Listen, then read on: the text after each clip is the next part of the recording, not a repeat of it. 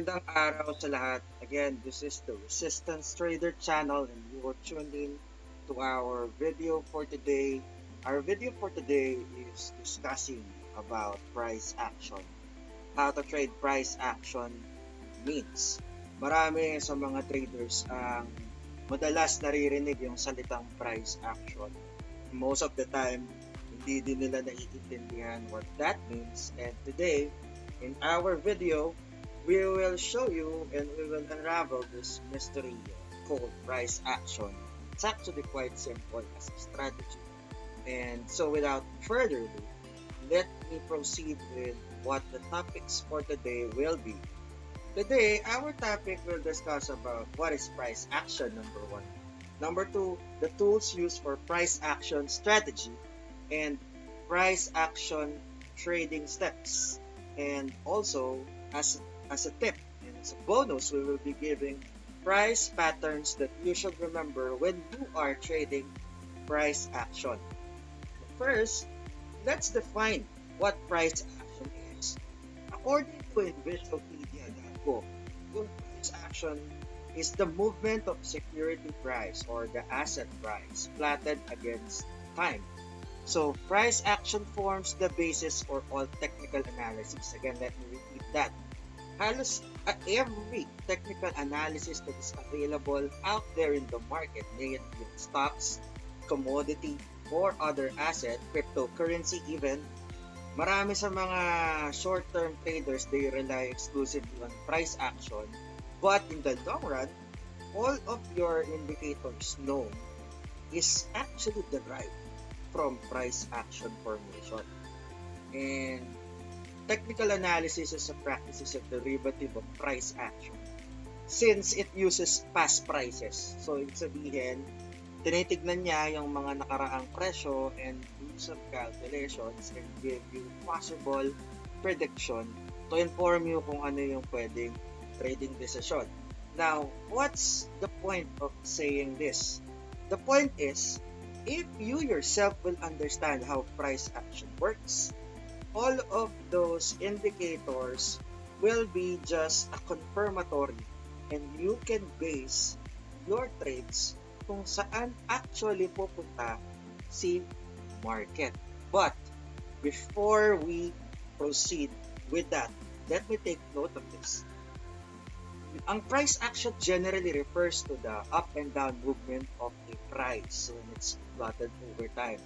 So for the case ng Forex and cryptocurrency, which is actually volatile, you will have to learn a lot more than price action, also the candle patterns, also the price patterns, for you to come up with a very effective price action strategy.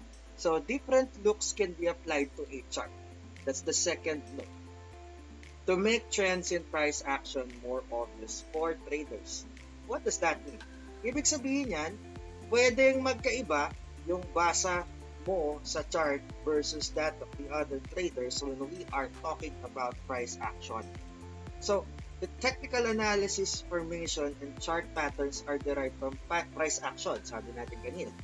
So, all of these tools are calculated based on projections from the past prices and emanating to the future kung saan ka pupunta. Now, note mo rin, what does price action tell you? How do you know what does the price action tell you? It's by using the tools for price action strategy, which we will discuss on the next slide. It's used for price action strategy notes. Since price action trading relates to recent historical data, sabihin, yung pinakabago, so kung ano yung nakikita mo sa chart mo, yan na yun, di ba? And past price movement, all technical analysis tools like charts, trend line, price bands, high and low swing, technical levels, support and resistance basically, etc. are taken into account as per the trader's choice and strategic fit.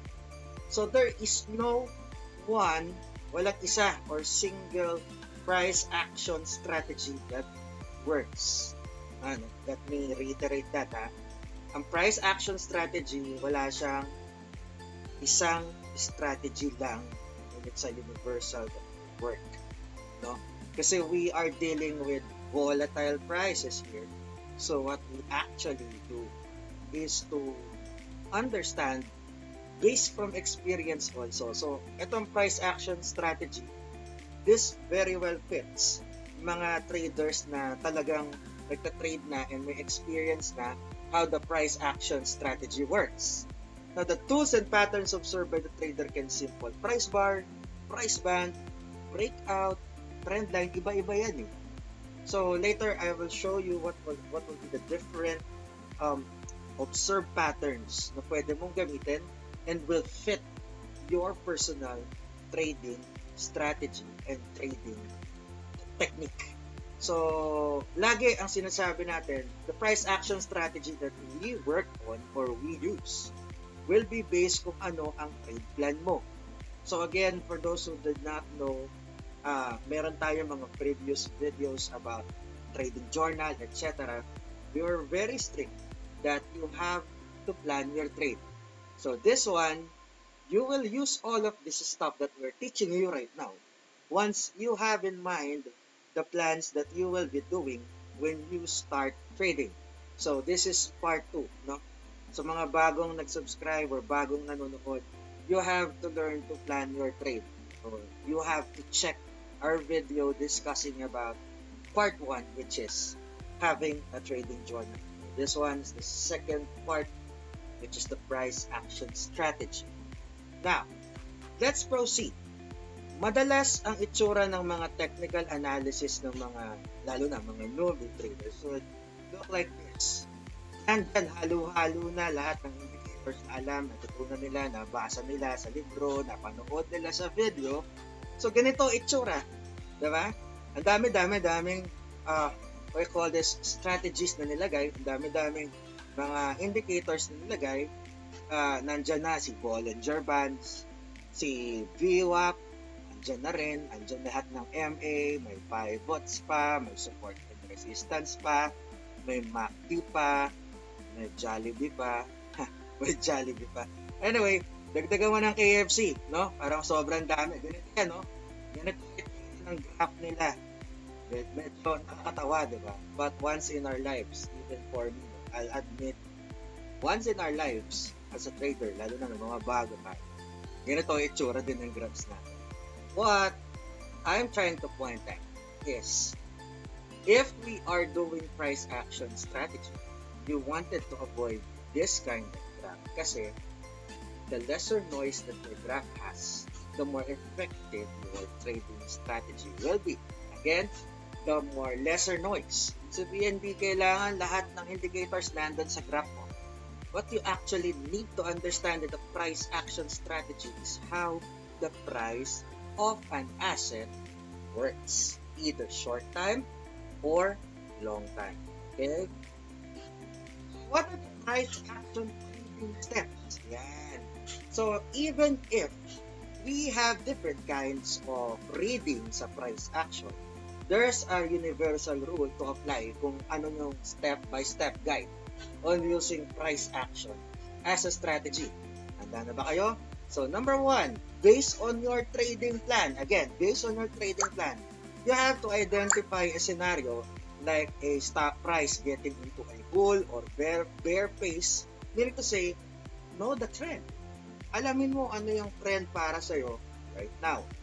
Now, number 2, within that scenario, you have to identify your possible trading opportunities.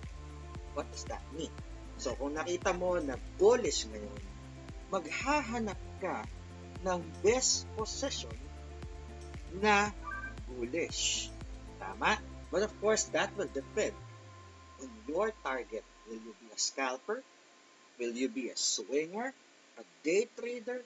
Or long term? Depende sa'yo. But, when you saw this one, you will have to include in your plan na ito yung gagawin mo.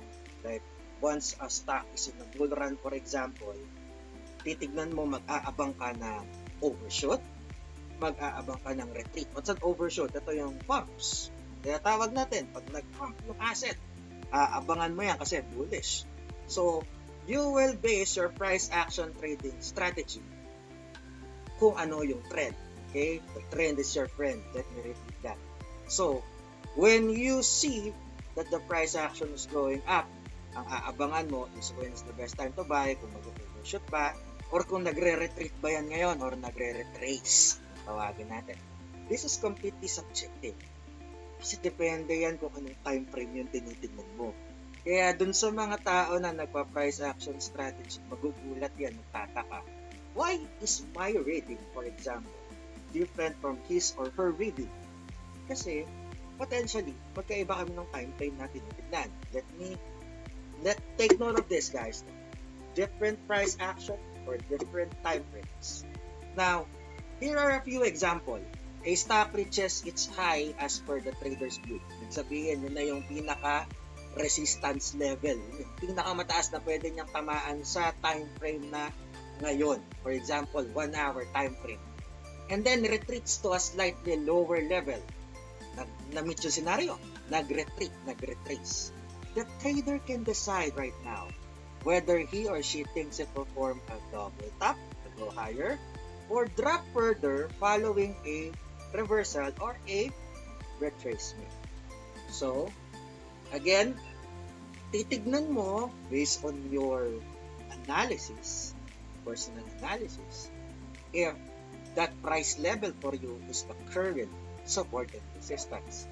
And when it rejects, titignan mo kung yun ba ay totoong rejection or retracement or it's just nagpapahinga lang and will pump bigla-bigla na lang after some time. So, nangyayari yan, guys. That's the first example. Now, the second example, the trader sets up a floor and ceiling. So, for a particular price. For example, ang assumption mo, pinakamataas na nga niya, kagaya kanina. Tapos, kung nakita mo na low yung volatility, hindi yan mag-break out. Ibig sabihin, kung mababa yung volume din, hindi yan mag-break out. So, maglalaro lang yan doon sa dinrowing or ginawa mo na support and resistance. And during that time, you can decide you can or you cannot. Diba? If you can or you cannot, scalp on those levels. Diba? So, the trader can take positions assuming the set floor is acting as a support and resistance or take an alternate view. Pwede rin naman na iba yung iniisip mo na nagpapahinga lang yan at aangat pa or bababa talaga. So, number 3 example. A divine breakout scenario being met and then trading opportunity existing in terms of breakout continuation. So, there are what we call pattern continuations.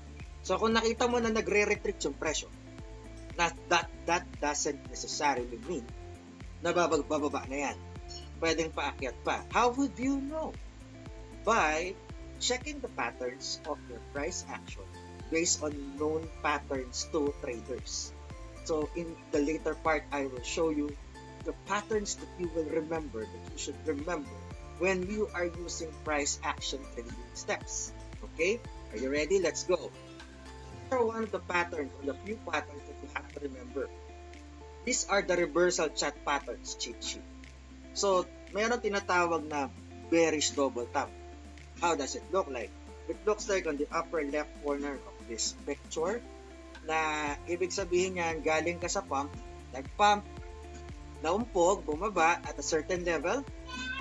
After bumaba, umakyat ulit at naumpog ulit and then bababa siya doon sa same level. At this point in time, you can either check and validate all your indicators if it's indeed bearish already, and you can position a sell position, or check kung ito ay bullish pattern continuation. Depende sa'yo. But you have to check the previous patterns as well. And later, I will tell you that you also have to check yung itsura ng mga candle because the candles also tells you something. Okay? So, it's very tricky. Price action is actually a strategy that needs ultimate experience for people na nagtitrade. Kailangan experience ka na trader para malaman mo na yung pattern is indeed bearish, bullish, or sideways. Okay? So, yeah, take note of this. The bearish head and shoulder, sabihin, ayun yung ulo, then may balikat, galing siya sa baba, potentially bumaba. Yung bearish rising wedge, or the bearish expanding triangle. Now, the bearish triple top, ito, galing siya sa sideways. Ibig sabihin, possible na bumaba yan kasi 3 beses nang nahuhumpog si price action doon sa resistance mo. Now, there's also a bullish double bottom. Ito yung kabaliktaran ng bearish. So, possible from up, bumaba, umangat at a certain level, bumaba ulit at naumpog, pwede mag-continuously up yan. There's also a bullish head and shoulders na binaliktad. There are also bullish falling wedge. So, ito yung mga patterns na to. Ito yung kabaliktaran ng kanina sa bearish. Okay? So, by the way, guys, there is no 100% correct patterns. Sometimes you will see these patterns, but it will not happen. Okay?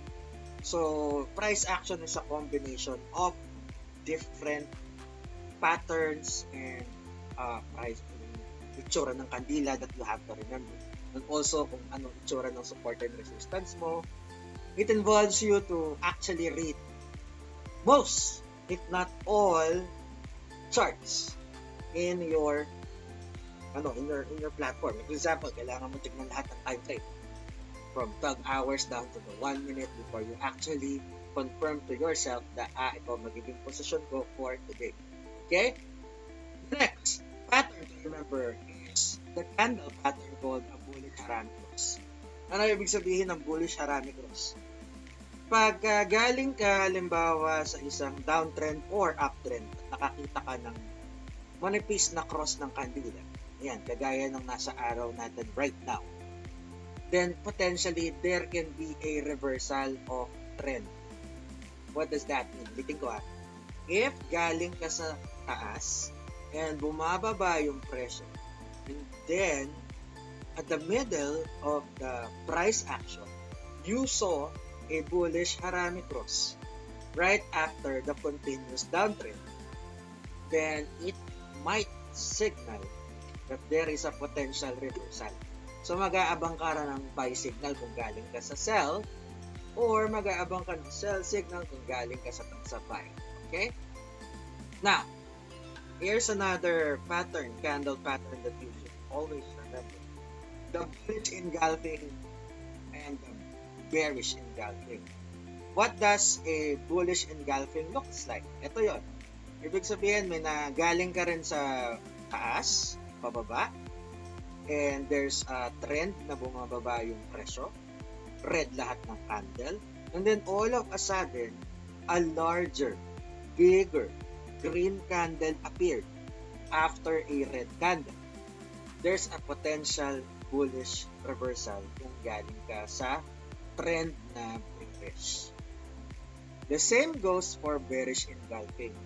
If, for example, pump yung asset, and tumama na siya sa resistance, and when the resistance was met, suddenly a bigger red candle appeared. So that's a potential sign that there can be a bearish reversal. Okay? So that's how it looks like. Tandaan, you can screenshot this one, you can save this to your phone, always display this on your screen para pag nakakita ka ng pattern, madali mo siyang maintindihan. The next candle pattern to remember when you're using price action are the 3 white soldiers. Now, for those who are using green, that's 3 green soldiers, okay? The 3 green soldiers and the 3 black crows, or dun sa mga gumagamit ng red and green pattern, it's a 3 red crows. So, what does that mean? After some time na nagte-trend pababa yung market, nakakita ka ng doji. Doji itong isa. There's a doji there. And then, all of a sudden, there are 3 green or white candles for this example. 3 white candles na nag-appear ng sunod-sunod. Then, it's a possible sign that the pattern have been reversed and it will be going bullish now. The same goes kung galing ka naman sa baba, paakyat, when you saw a doji sa taas. And then after you saw a doji, there's a 3 candle na pababa na mahahaba kang nakita. And then there's a potential that there can be a bearish reversal. Okay? There are a lot more patterns that you can always check out. So, hindi natin kayang i-condense dito. There are 1,000 patterns out there like the pumping handle, meron pang mga tinatawag na bullish pennant, etc. Along the way, when you're trading, you will understand all of those things. But for now, what are the basic things you need to remember when you're using price action? Number 1 rule, there is no one of all price action. And the number 2 rule, actually, this is cardinal rule for all traders, that you have to plan your trade and you have to trade your plan. And last but not the least, never rely on a single price pattern to enter a trade. Always check patterns from previous time frames, etc. Okay? So, that is how basically the price action strategy works. Again, thank you very much for tuning in today to our channel, watching this video. Please like our Facebook page and our Facebook groups. You can also join our Telegram group. We have a Telegram group, and subscribe to our YouTube channel. Now, thank you very much sa lahat. Maraming salamat. Let's keep continuing growing together. And I'm out.